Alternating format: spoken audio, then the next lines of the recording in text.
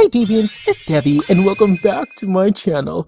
Now, let's talk cartoons. Of course, if you're new here, my name is Debbie. This is my channel, Let's Talk Cartoons, where we do just that. We talk cartoons. So by the end of this video, you like what we do here, talking about cartoons and stuff. Please be sure to drop a like down below, okay? And subscribe so you don't miss another video. My gosh, the Steven Universe movie, it is fabulous. It was a fabulous experience and I enjoyed every minute. But of course, I know that everyone isn't gonna watch it the moment it comes out, so I'm waiting a little while before I make an actual review of the movie. However, the songs were actually very much as fabulous as the movie because the soundtrack is a whole other experience on its own. I'm telling you, they really went out of their way to make this a special moment, and it was felt. I'm telling you, it was felt. So I decided, why not do a review of the music in a video, separate video, and then do a review of the movie in another video. And then I thought it was a good idea. I made a community post about it and you guys liked it. You guys liked it, so I was like, alright, it's happening. I was wondering if I should review the scores, but then again I started looking into it and I'm like, if I put the scores in there, that's gonna be a lot of songs and this video might never end. So I'm like, okay, I'll remove the scores. But the scores, those are fabulous too, you know what I mean? I spend a lot of time listening to those scores and honey, they are magical. So definitely get the soundtrack and go through and listen to it because I'm telling you, it's fabulous. But without further ado, let's go through my favorite songs on the soundtrack. Well, I'm not going to put them in any particular order, or should I? Alright, I'll put them in how they appear in the show and I'll let you guys know which one was my favorite when I get to it. Alright, let me know which one was your favorite too, okay? Down in the comment section below. I leave it open so you guys can let me know. Alright, let's get the show on the road.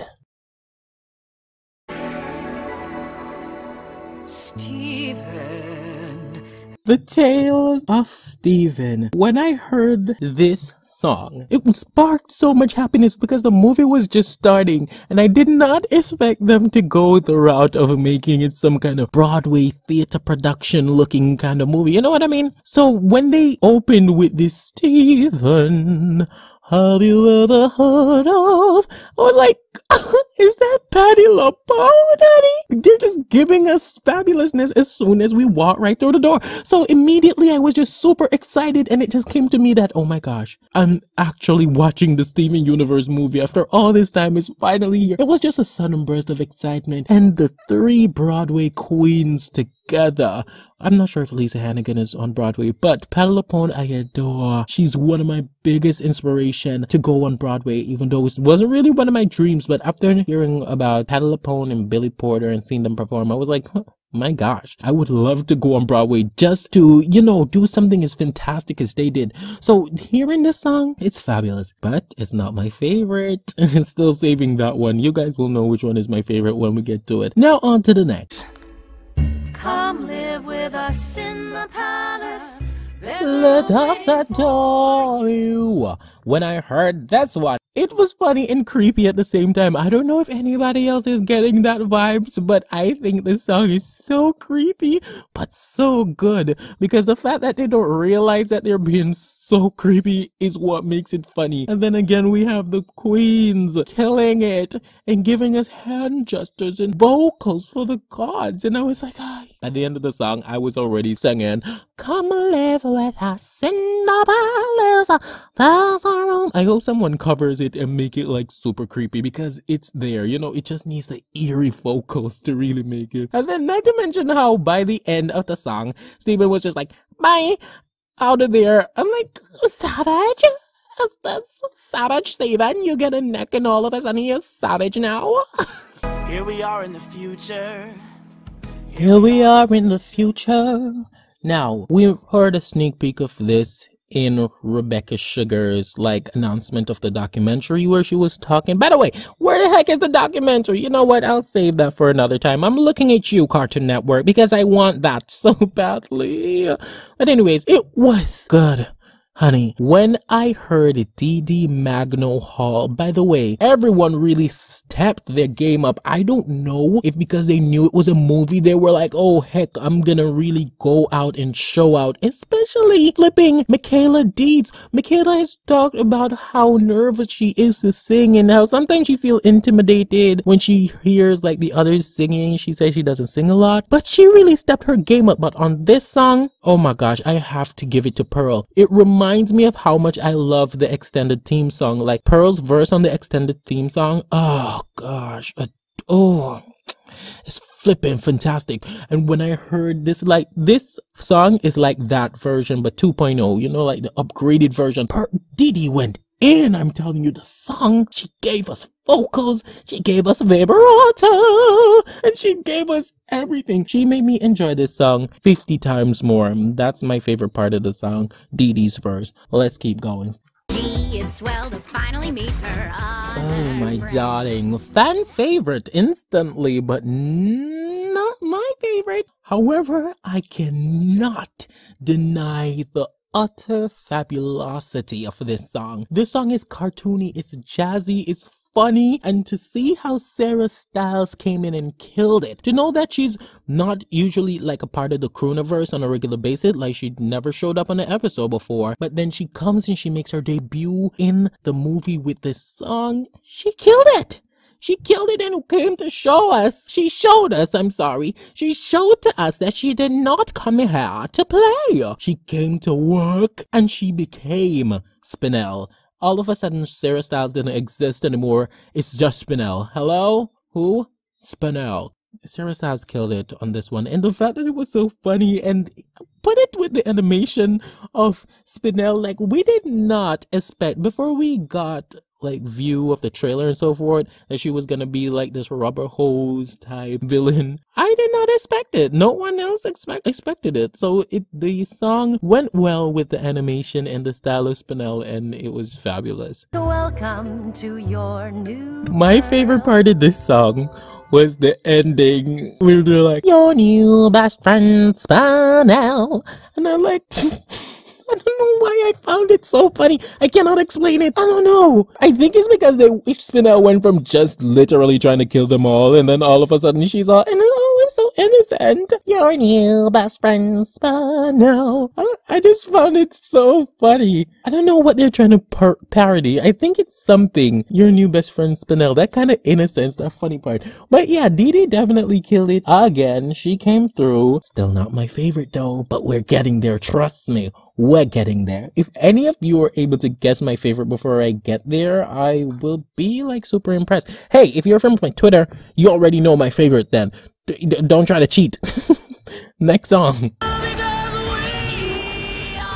Now finally, we got to hear Bismuth give us some vocals. That's right. Uzo Aduba? Hope I got your name right, girl. But she came through with the vocals. Now I'm gonna say this was not what I was expecting. I was expecting Bismuth's voice to sound, sorry, I was expecting Bismuth to rap for us, you know what I mean?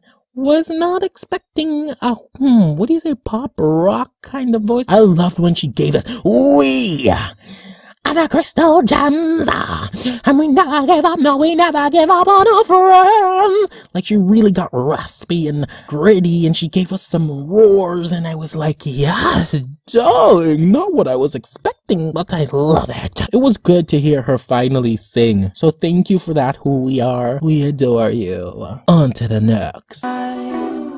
Suddenly a genius. Now, I tweeted Estelle about this. She liked one of my tweets the night when I watched the movie and I was just going on a rampage and just tweeting. She liked one of my tweets during that moment, but I don't know if she liked the specific tweet where I tweeted her and I was like, Estelle, honey, this reggae bop, the vocals that you laid down on this reggae bop, honey, I was living. And you know, being from Jamaica, I love it when people fuse their own experiences into reggae and make it something whole new. And Estelle is known to do that. Like, she really adores reggae music. She made a whole album called Lovers Rock, which I play all the flipping time, especially this one song that's more African, Afrobeats inspired, that's called Better. And she's like, don't copyright me, please, YouTube, please, thank you. Estelle served us the vocals, and she made me happy to be Jamaican and a lover of the new wave of reggae music. I'm enjoying it, both the old and the new, but I'm excited to see what's gonna come. And a shout out to everyone who worked behind the scenes. That's why I'm putting up who made the songs as well, who participated, because there were a lot of people, honey, a lot. I'll be holding you tight. I'm gonna be right by your side. This is it. This is where Michaela Deeds came through, and I was just like close to tears, goosebumps, hearing her perform this. The whole follow-ups after Steven and everything, it just instantly brought me back to this classic movie that I love with, is it black and white? I don't remember if the movie is black and white. I doubt it is black and white though. But it's with Audrey Hepburn and Fred Astaire, where they're just like going back and forth and tap dancing and stuff like that. It just immediately reminded me of that. It was talent, darling. And I'm like, Michaela, at this point, if you still have doubt about your talent, honey, please kill it, because you killed this song. You obliterated this song. So at this point, I don't want to hear you talking any more smack about your singing abilities, okay, honey? Because whatever you did before the movie, it worked. You were always serving. There was never an Amethyst performance, especially in Tower of Mistakes, where I was like, Michaela could have really stepped her stuff up. No, you always gave it your best. So I don't want to hear anything about that, Michaela, saying that your voice isn't up to par or whatever the heck. You're fabulous. This song was everything. We continue. Alright, so this one was very interesting. I want to credit the instrumental. It immediately brought me back to the days where I was like high school, watching High School Musical and those type of stuff, and hearing this pop rock kind of song on commercials and then songs around me. It definitely brought back some nostalgia to me. Would I say this is one of my favorites? No, it's not one of my favorites, but that doesn't make it bad. You know what I mean? I'm pretty sure it's somebody's favorite out there. It was pretty fun. And then it kind of made me sad. Like, I have sad attachments to this song just because I was like, oh my god, they're trying to sing it so that Pearl comes back and she's not coming back. What are we gonna do at this point, since she's not coming back in this song? We're supposed to help her and she's not coming back. Then is she ever gonna come back? Like, what the heck is going on, Pearl? We just want our Pearl back. So again, I have some sad attachments to this song, but yeah, it wasn't one of my faves, but still a good song, still a really good song, and I really adore the instrumental. Let's get on to the next. Independent together, you and I. Then Independent Together came on. Now from the Steven and Greg fusion to Pearl coming back to the Opal coming. Oh my god, darling. It was everything. First off, let's talk about Steven and Greg fusing. When those two fused, I was like, who is this man that I see in front of me? Fabulousness. He is serving. And then the vocals, all of a sudden, I couldn't separate voice actor from character. They just became one, just like Sarah Styles and Spinell. I was like, gosh dang it, Nikki, who are you? I don't even ever say Nikki, but you should know that it really struck a chord for me to be saying Nikki.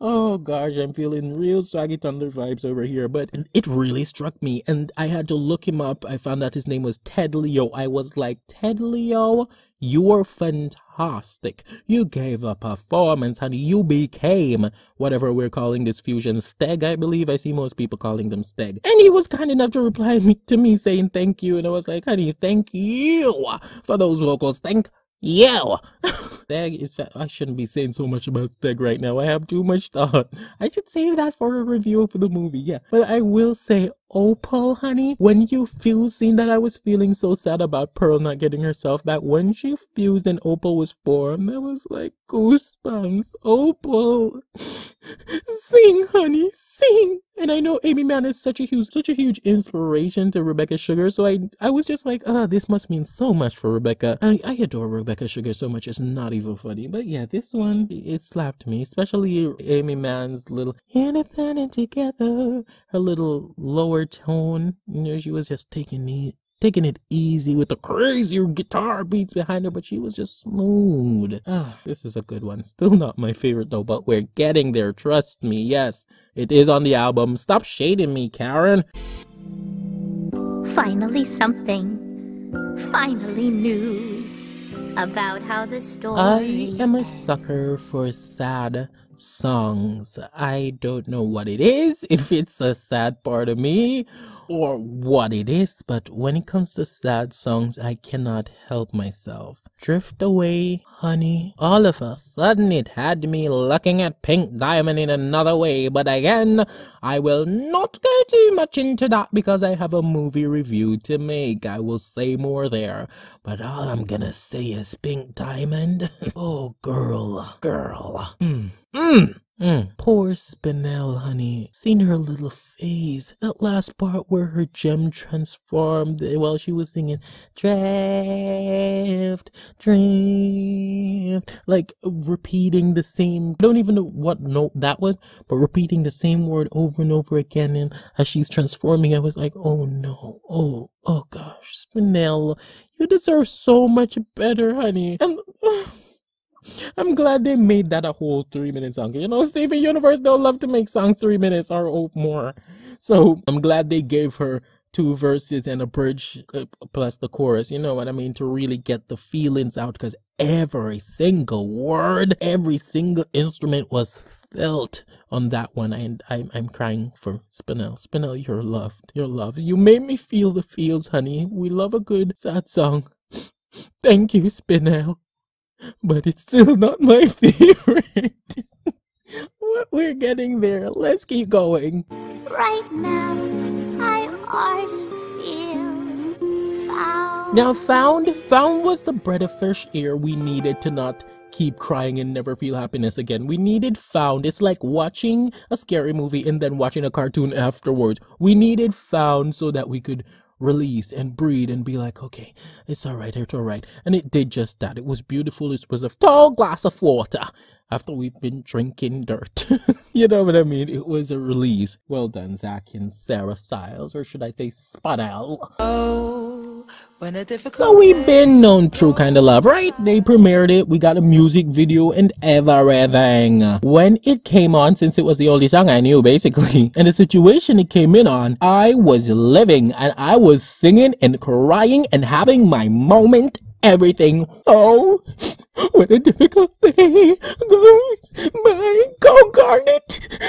We can live together, it's hard. That was me, honey, and I had no shame about it. I was letting the tears flow because it was so touching. Like, the song is pretty by itself, but when you add the whole narrative and the animation to it and the voice acting, all of a sudden the song elevates to a higher mood. You know what I mean?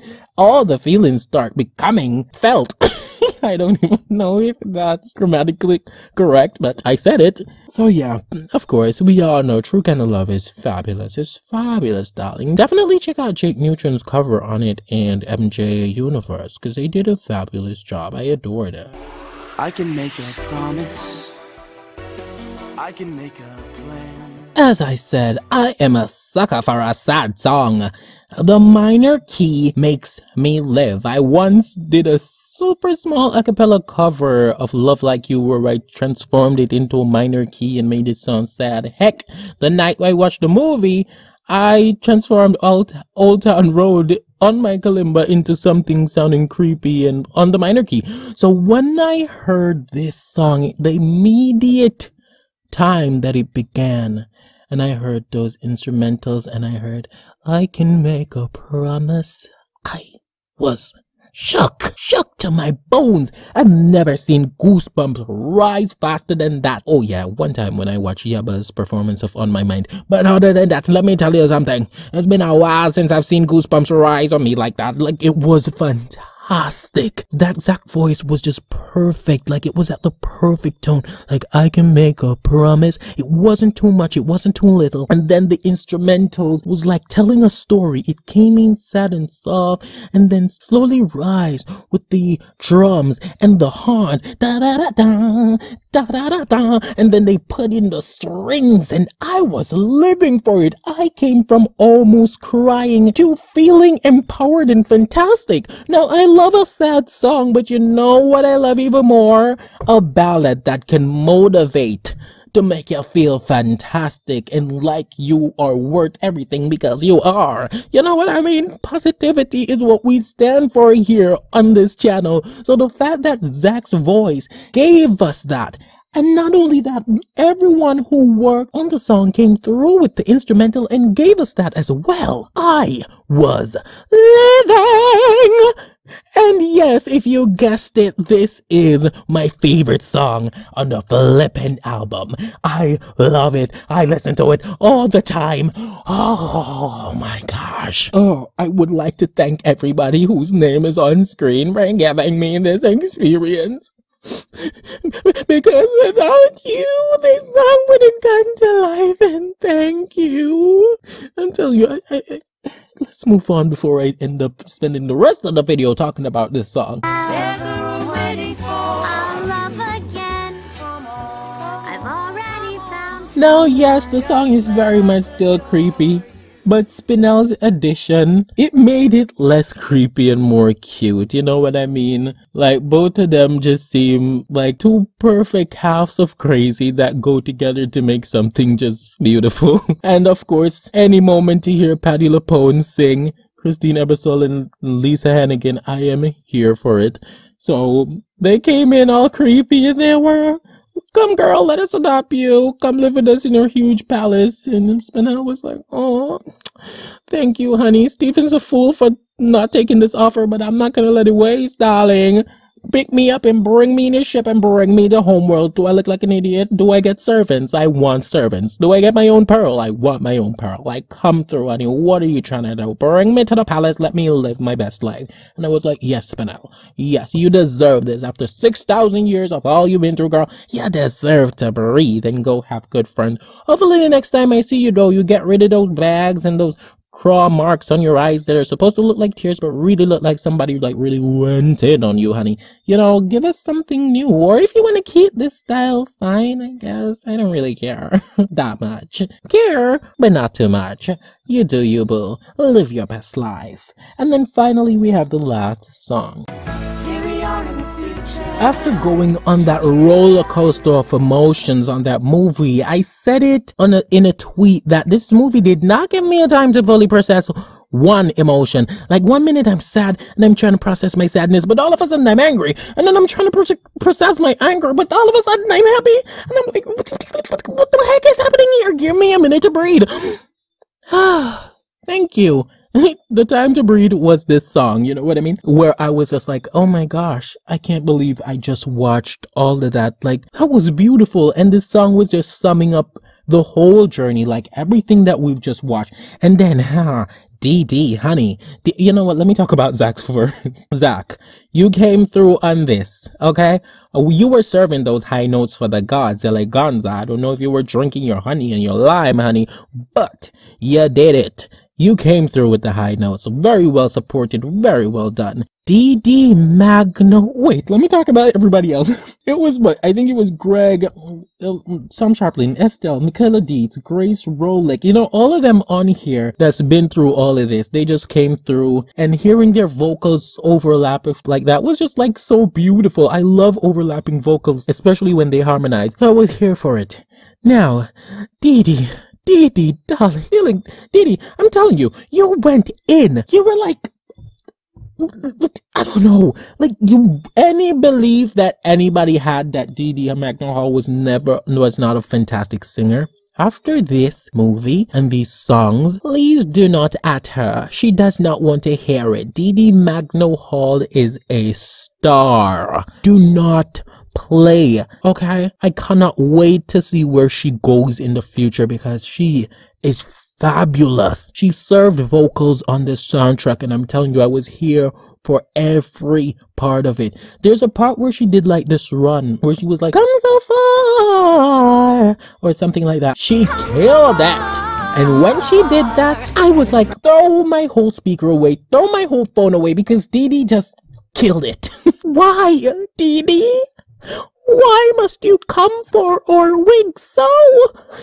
At the end of this, I'm gonna have to go back to the hairdresser to get a new wig because you snatched the last one, honey. I think they were saying, and it's bright, and it's bright, and it's bright, and it's bright. But anyways, the song was fabulous. It closed off the storybook very well, and I was just watching the Steven Universe shorts because for some reason, they did not air the documentary like they promised, and I don't know why they didn't do that because I was so ready to see like the making of the movie. But anyways, they started airing a bunch of shorts, but I'm there trying to process all my emotions like, what the heck? I just watched a ball of fabulousness, and I need to freak out with some people. So I went to Twitter. Next thing you know, Steven Universe is trending. Next thing you know, the song Other Friends is trending on YouTube, and Steven Universe is trending on Twitter. Steven Universe, the movie, that is. And I'm like, yeah, it deserves it because it's flipping fantastic, and I can't wait to talk more about it. That's why I'm gonna do a review of the movie itself. So y'all, please hurry up and go watch, alright? I hope that y'all who watch this already watched that, alright? And to know when that's coming out, you gotta subscribe, and you gotta subscribe. And please drop a like because it really helps, you know what I mean? So thank you all so much for watching. Again, let me know your favorite down in the comment section below. Thank you all so much for watching. Please remember to stay positive, change the world for the better, and don't let it change you for the worst. Go around and watch my other videos because this is the end of this video. A very long video, was it not? Anyway, bye-bye. Thank you for watching my video today. If you're new to my channel, hi, I'm Debbie. Nice to meet you. I upload videos all the time on this channel, so if you don't want to miss my next video, be sure to subscribe. And speaking of videos, did you watch my last video? If not, don't worry, I got you, fam. It's right here. Just go ahead and click on it, watch the video, like and subscribe. Why not? See you guys in my next video. Bye-bye.